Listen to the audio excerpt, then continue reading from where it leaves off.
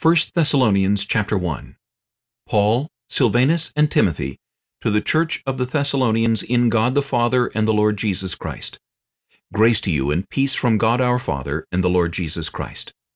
We give thanks to God always for you all, making mention of you in our prayers, remembering without ceasing your work of faith, labor of love, and patience of hope in our Lord Jesus Christ, in the sight of our God and Father, knowing, beloved brethren, your election by God. For our gospel did not come to you in word only, but also in power, and in the Holy Spirit, and in much assurance, as you know what kind of men we were among you for your sake. And you became followers of us and of the Lord, having received the word in much affliction, with joy of the Holy Spirit, so that you became examples to all in Macedonia and Achaia who believe.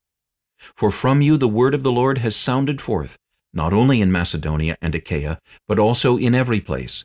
Your faith toward God has gone out, so that we do not need to say anything.